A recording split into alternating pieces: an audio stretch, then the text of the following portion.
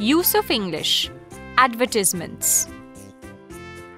Let us now look at another use of language. Do you know what this is? It is an advertisement or jahirat. An advertisement tells us about an event, which is something that is going to take place or something that is being sold. We say ad for short. What does this ad tell us? This advertisement or ad is about an exhibition of saris, dresses, dress materials, bed sheets and bedspreads. Teacher, what does exhibition cum sale mean? It means it will show and sell these things. What else does this ad tell us? This ad tells us where the exhibition is. It is at Vastra Emporium and the address of the place is given. It also tells us when the exhibition will be. It will go on from 26th October to 8th November and it will be open from 9 a.m. to 9 p.m. on all those days. It tells us what is special about this sale. You will get these things at a cheaper price.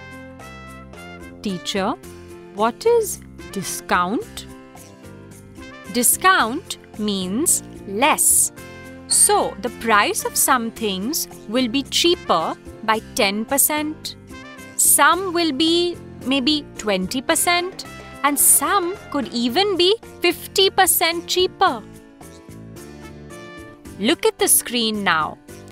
As in the case of the ticket, an advertisement will tell us about something that is to take place. It will tell you what will be sold there, when it will be held, and where it will be held. It will also tell us something like the price of the things to make us go there. Teacher, advertisements can also be for things like brooms or vessels or pens. Yes, ads can be both for events as well as for things. Here is an ad for a thing. Let's see what it says. Teacher, it's an ad for a broom.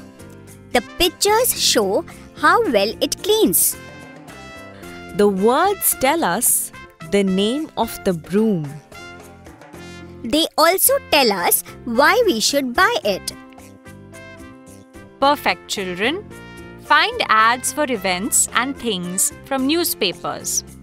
Bring them to class next time and talk about them like we talked about these ads today.